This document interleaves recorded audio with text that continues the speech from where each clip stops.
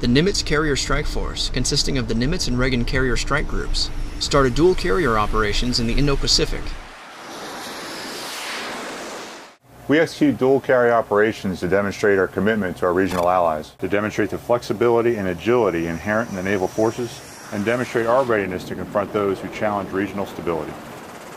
The U.S. Navy regularly conducts integrated strike group operations to promote an international rules-based order wherein each country can reach its potential without sacrificing national sovereignty.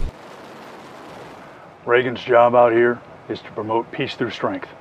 We do that through being prepared for combat operations from the sea. The Reagan Strike Group and their dedicated sailors provide a lethality and a capability to the nation unmatched anywhere in the world. With USS Ronald Reagan, I'm Petty Officer David Warren.